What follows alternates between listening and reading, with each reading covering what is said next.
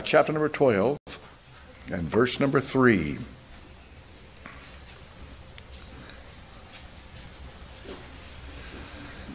Zechariah 12:3.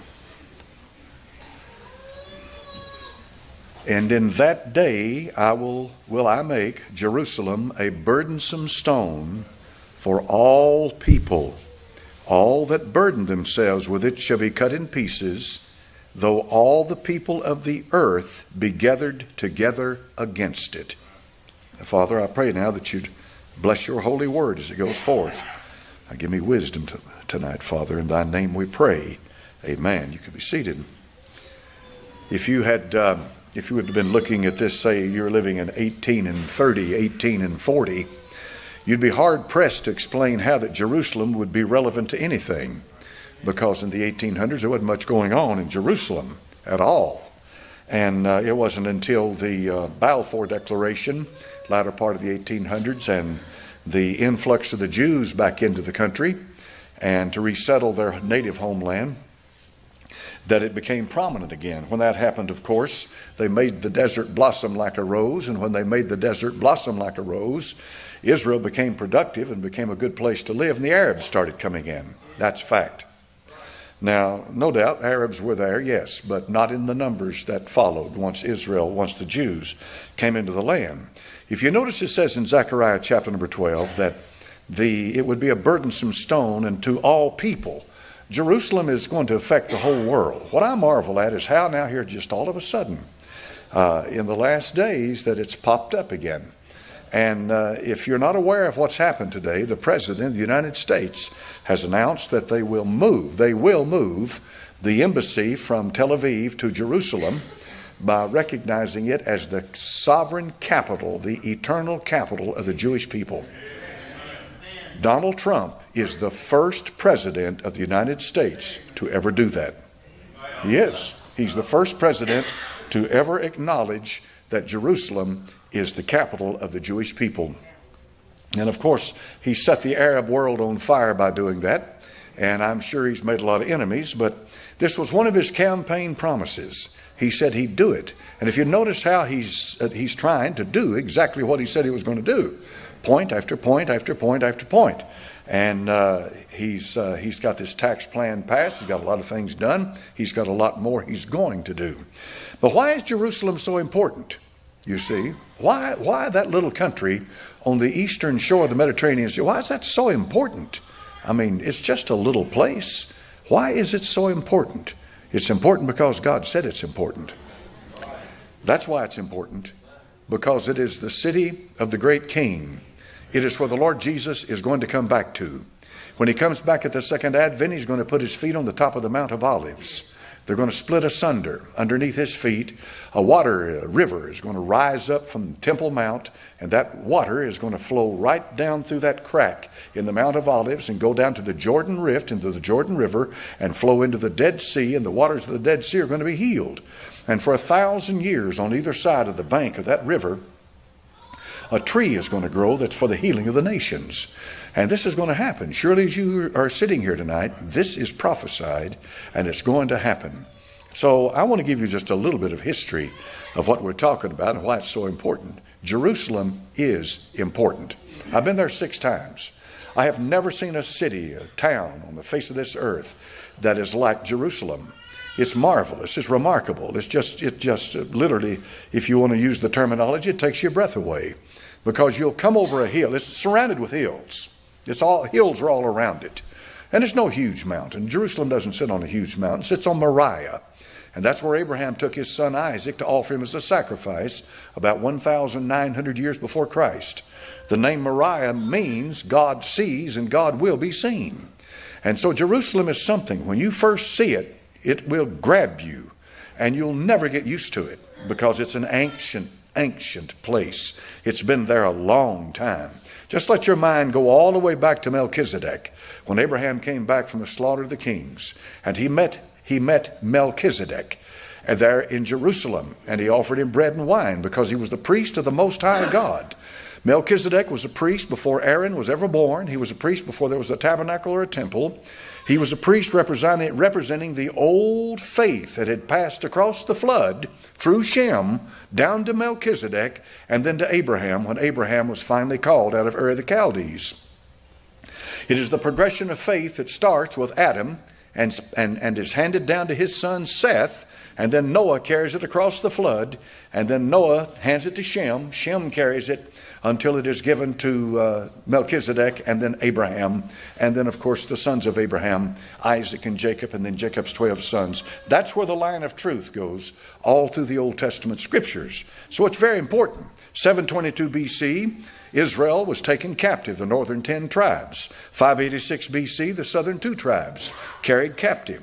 473 BC, Haman the Agagite tried to do away with all the Jews. 169 BC, Antiochus Epiphanes went into the temple, killed a swine, and became a type of the Antichrist. 70 AD, Titus turned every stone he could find upside down, trying to find buried treasure, he was told, in the Temple Mount, but he was fulfilling Bible prophecy. 135 AD, Bar Kokhba led a revolt against Rome. And when he led that revolt, he brought on probably the worst suffering that Israel ever had, because the Hadrian crucified Jews all over the place. Hundreds of thousands of Jews died because of what Bar Kokhba had led them to do. AD 339, Emperor Constantinus made it illegal for Jews to intermarry with Christians. 438 AD, Emperor Theodosius banned Jews from all high offices in the Roman world. 531 AD, Justinian resurrected and enforced the prohibitions of Theodosius. And 630 AD, the Byzantine Emperor Heraclius connived at the massacre of Jews who had re-infiltrated Palestine. 722, Emperor Leo III ordered all Jews to become Christians. Are you noticing something happening here? There's a pattern. 1066 AD, the Muslim rulers of Granada in Spain massacred 4,000 Jews in a single day. Then in 1096 AD, Pope Urban II proclaimed the first crusade to rid the Holy Land of the Muslims. So they took off to kill the Muslims in the Holy Land, but on their way, they would go through villages that were populated by Jews. You know what they did to them? They burned them alive. They murdered and massacred every Jew they could find on the way to Jerusalem. In 1149, the Berbers controlled the greater part of Spain, gave Spanish Jews the usual choice: convert to Islam or get out.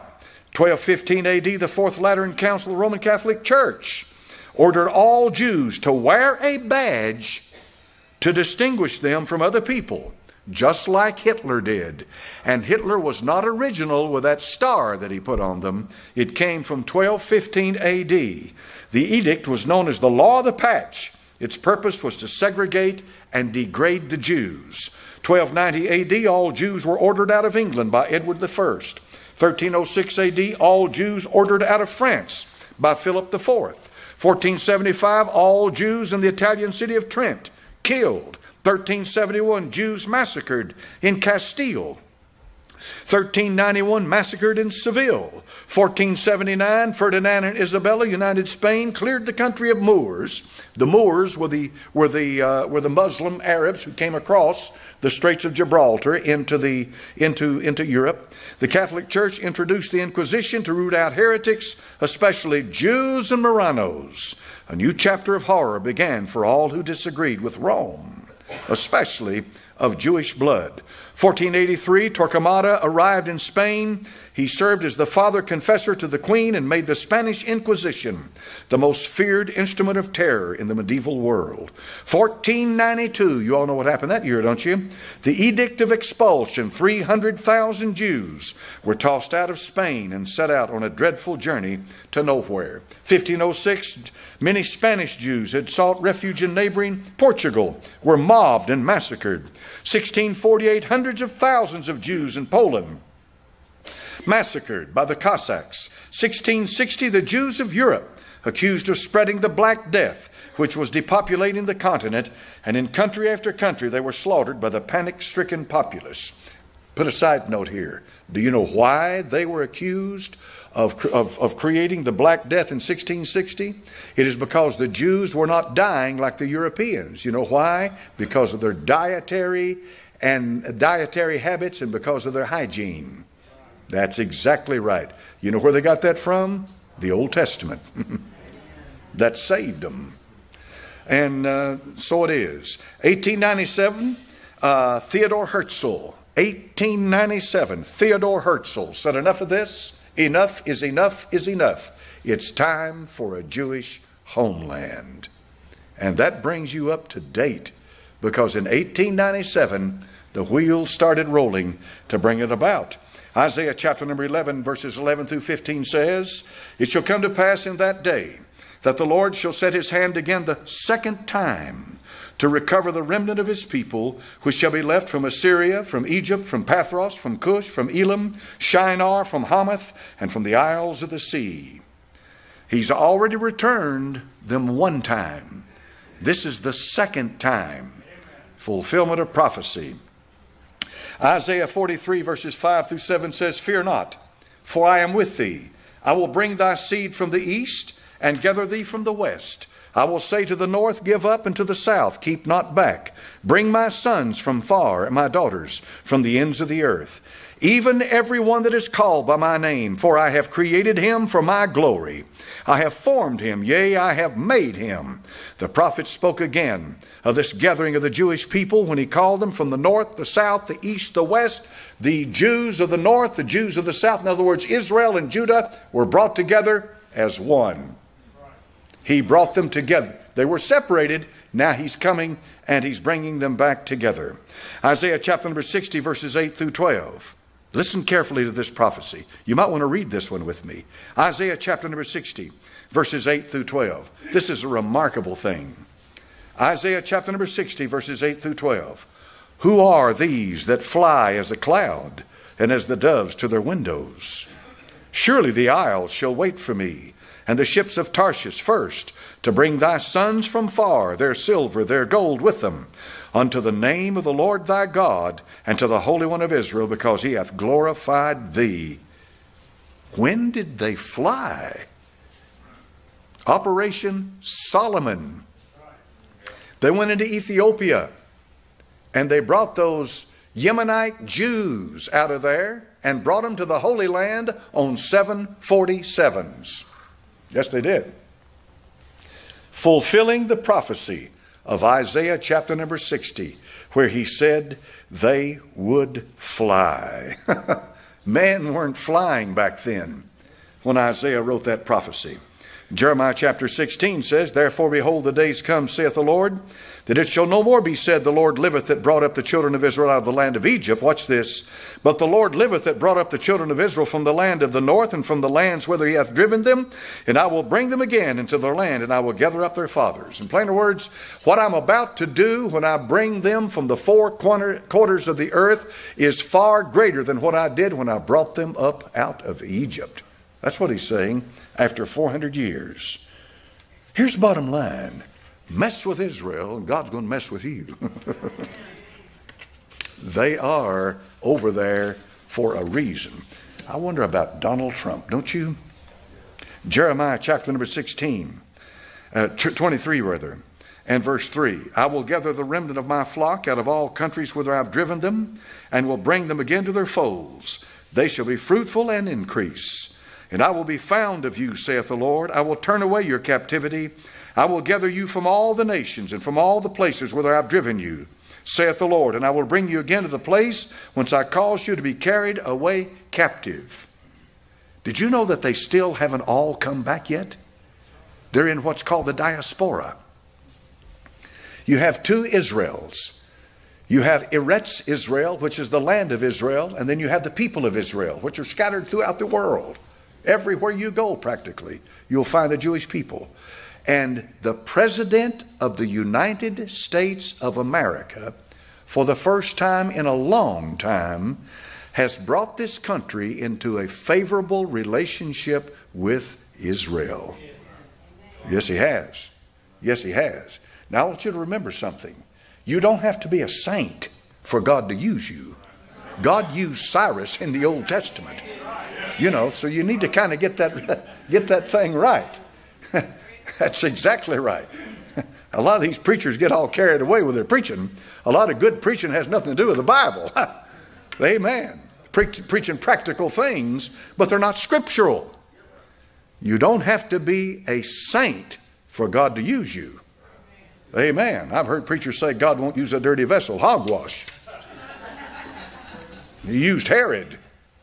Yes, he did. He can use anybody and anything he pleases at any time. Ezekiel chapter number 11, verses 17 through 19. Ezekiel 34, verses 11 through 24. These are all scriptures that have a direct bearing on the return of Israel to their land. In 1917, General Lord Allenby liberated Palestine from the Turks. And who was it raising a stink today about Erdogan? What's he connected with? That's right. And what's that ancient name for it? Persia. They're not Arabs, they're Persian. Yes, sir. So in 1947, the United Nations General Assembly adopted the idea of a partition to Palestine as a solution that would satisfy the problem with the Jews and the Arabs. But it didn't do it. On May the 14th, 1948, Israel was proclaimed a state. David Ben-Gurion. You can get onto YouTube, folks. Log onto YouTube and type it in, and you can see him standing there. You can see a historical clip of David Ben-Gurion standing in that chamber announcing the sovereignty and the rebirth of the nation of Israel. That was a big deal. After all those centuries and every kind of an opposition you could imagine, they were born again as a nation. 1949, Chaim Weizmann became the first president of Israel. 1956, the Sinai War broke out. 1967, another war broke out. 1973, we have the Yom Kippur War. Every war Israel has fought, God has intervened, I personally believe, and preserved them to this very day. But waiting in the shadows is Gog and Magog. Waiting in the shadows is the Antichrist. And waiting in the shadows is the true Christ. All of this stuff's coming together now. I've said time and time again that Bible prophecy is the Wild West of the church. So what do you mean by that? No laws, no rules, no regulations. Every man does as he sees it, writes books, sells books, and the books, and after about 5 or 10 years, throw them away. They're not worth a dime. Here's the bottom line. There's only one who knows when he's coming back. And there's only one who knows how these nations are going to align themselves and come together in the end. The only one. But here's the thing you need to understand. Keep your support for Israel. Pray for the peace of Jerusalem. Jerusalem will one day be the city of the great king again. David will sit on a throne in Jerusalem and reign over the 12 tribes of Israel. And for 1,000 years, he's going to reign on this earth. He's going to reign as the King of Kings and the Lord of Lords and as the Lion of the tribe of Judah. And if you're a born-again believer tonight, you're going to reign with him. That's what he says in the book of Revelation chapter 20. They lived and reigned with Christ 1,000 years. Now, when something like this happens today, I think it's very significant. Because nothing happens in a vacuum, does it? No. And have you noticed the domino effect? When something happens, it doesn't happen in a vacuum, and then there's the domino effect. What will this cause to happen now? Now, Mahmoud Abbas and some of the other Arab leaders are calling for 3 days of rage. I mean, when did they ever stop raging? That's what it says over in the book of Psalms, doesn't it? Let's see over here. Chapter number 2, the heathen rage. Yeah, that's what it says. It says, boy, you sound like you're pro-Israel. Well, I hope I do. Verse 1, Psalm 2. Why do the heathen rage and the people imagine a vain thing? The kings of the earth set themselves and the rulers take counsel together against the Lord, Jehovah, and against his anointed, saying, let us break their bands asunder and cast away their cords from us.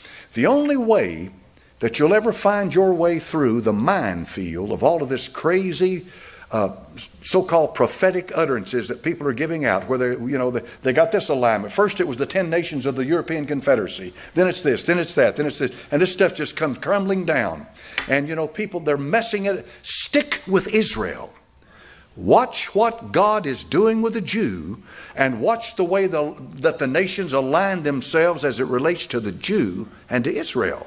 Because that's all important.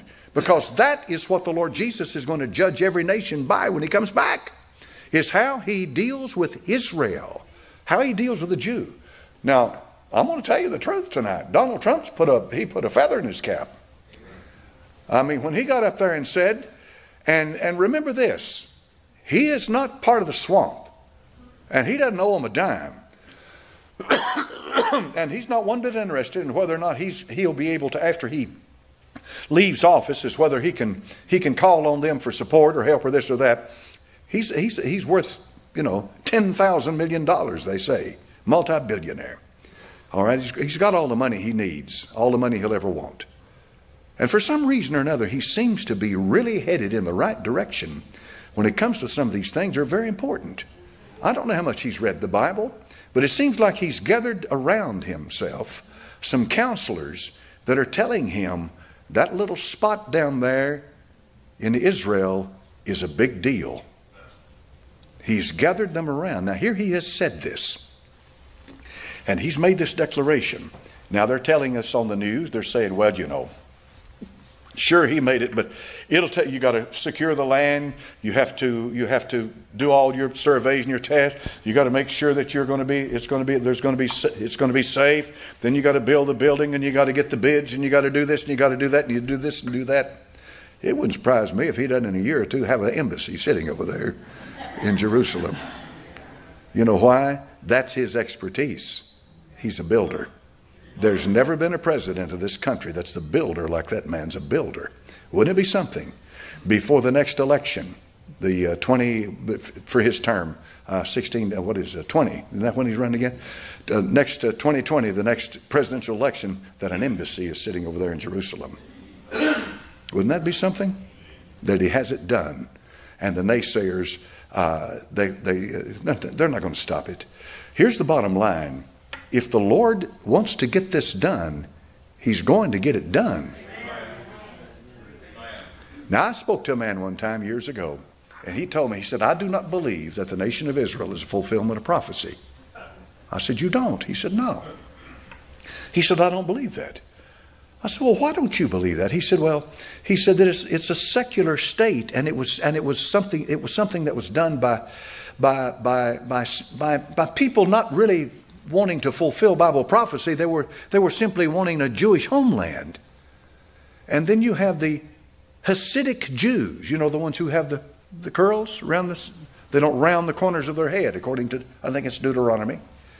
They do not recognize the state of Israel as a fulfillment of Bible prophecy.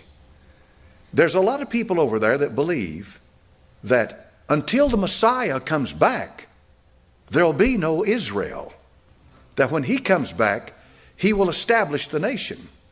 Then there are those over there who believe that we've got to build a temple before the Messiah comes back, and when we build it, we'll bring him back. Are you following the thinking now? You got the Christians, and everybody's entitled to their opinion, who do not believe that the nation as it stands today is a fulfillment of Scripture. I do. I do. I firmly do. It is the only place on the face of this earth where God ever put his name. That's right. And you can go over there, and all of those places over there that you've read about in your Bible, they're there. Every one of them. I've been there, folks. I've been there 6 times. I went 5 times with Brother Bob Bevington. Brother Bob Bevington probably went 200 or 300 times. He did go about 45 times. Yeah, about 45. And maybe 50. I don't know. Someone may know exactly how many, but I know he'd been over there more than anybody that I had ever seen. Brother Bob Bevington. He'd been there time and time. He knew that place. If anybody knew the Holy Land, it was Bob Bevington. And so I was privileged to go with him 5 times, and I really enjoyed it. And then I led one tour myself. I took a group of people over there, and we had a good tour. I did this after I'd been with him and learned a few things, where to go and so forth. And every time I ever went to that land, I felt something. I experienced something. There's something there. Did you know, folks, that people have what's called the Jerusalem syndrome or the Israeli syndrome? Do you know what that is? This is the truth I'm telling you tonight, and this happens all the time. People will get off of the jet, and they'll put their feet down on that land, and something happens to them. Some of them will think they're John the Baptist. They will. They'll think they're Elijah. They'll think they're some Bible character, and you can't get them out of it. And for as long as they're there, they're living in a daze. It literally overwhelms them. They didn't expect that to happen. They were just as normal as anybody in this auditorium tonight. But all of a sudden, it just blows them away. There's something about that land. There's something about it. And no other land on this earth is like that land. And I'll tell you something right now, folks. They're there because God put them there. Amen. And I must say this to the Palestinians. Do you know where the word Palestine came from? You all know, I've told you many times. Yes. And who called them that? It was 135 AD, Hadrian. Okay. He not only crucified Jews all over the place, okay, because of Bar Kokhba. He renamed the city of Jerusalem Aelia Capitolina. He put a Cardo Maximus down the street. In other words, a great street leading up to a pagan shrine. All right. And he renamed the whole countryside Palestine after their old ancient enemy, the Philistine. Hadrian did that. Yeah. So anytime you hear somebody going on Palestine, Palestine, Palestine, Palestine, most of the time, most of what you hear out of people is what they heard somebody else say, right? Okay. Very few people take time to read anything, check into what they're talking about. I don't refer to it as Palestine. I refer to it as Israel. And the reason I call it Israel is because that's what God called it. Do you know who gave the city of Jerusalem to the Jews? Who won it over to the Jews? Yes. Now what did he do? Who was in there before David went in there? The Jebusites.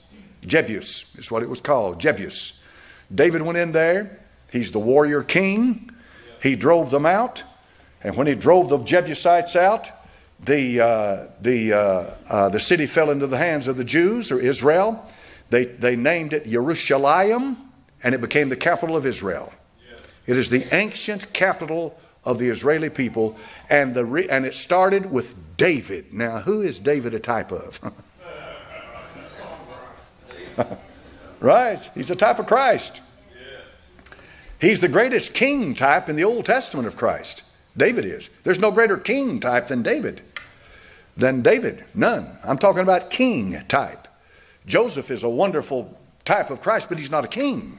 See? So yes, David won it. He won it in battle, and he handed it to Israel. It became their king. It became their capital. Well, who do you think is going to come back and take Jerusalem the next time and take it away from the Philistines, and he's going to give it back to his people? That's right, David's son. And it's going to happen as sure as you're there, as sure as you hear me tonight. That Bible will be fulfilled. Yes, sir.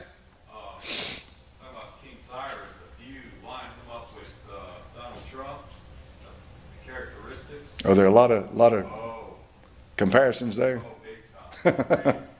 It's very interesting. And he brought the Jewish people to their land. Oh, he did, absolutely. Not only that, he was a wild man. Nobody could be named. Yeah. When Cyrus saw his name in the scriptures, In the book of Isaiah, that did it for him. You read it, just put Donald Trump there. Well, that's be worth checking into, yeah. Yeah, the comparison between Cyrus and Donald Trump. All right. Well, hallelujah, folks. How many would it make you mad if the Lord came back next week? I mean, yeah, right now. They don't want to wait for a week. Right now. Boy. All right, I'm done tonight. Hallelujah. That excited me. I don't know about you. That excited me. When he did that, I said, hallelujah. Guys, it's 70 years for him, too. Since 1897, it's been, their history has went 20, 30, 20. Yeah, that repetitive cycle there you're talking about, there's something in that. Now we've got Jerusalem being named as the capital by the United States. Maybe that's what this year is all about. 2018. 2017. This year, not thought you're not referring to this coming year, but this year. Yeah. Who knows what's going to happen next year? Yeah. All right. Well, I give him an A+++ for that job. Yes, sir. Yes, sir. Yes, sir. And this needs to be mentioned tonight. He had bipartisan support for that. A lot of Democrats supported that. They sure did. A lot of Democrats, not just Republicans. Democrats supported that too. Sure did. Bipartisan. Yes. Yes. All right. Well, you have any prayer requests tonight?